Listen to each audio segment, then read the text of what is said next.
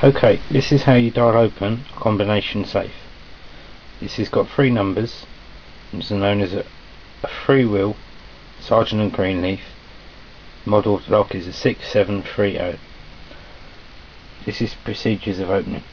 Numbers are 10, 20, 30, and then you turn it to open. So you must turn the wheel 4 times to the left to 10, 3 times to the right 20, 2 times to the left 30, turn it all the way to the right until it stops and the safe is open. Okay. So our first number is 10. Start the dial. So we dial 10 is once, twice, 3, 4. Stopping on the 4th time, which is 4. If you go past the number, you can't turn back, you have to start from the beginning again. Okay, so our second number is 20, 3 times, so turn it back. We've got 20 once,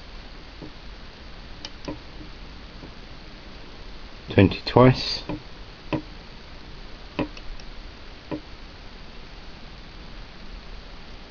23 times, and then we have 30 twice.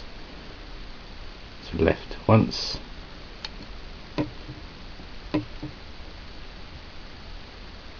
twice, then we turn it all the way clockwise to the right until it stops, and that's it. Let's open. Spin it to the left to lock again.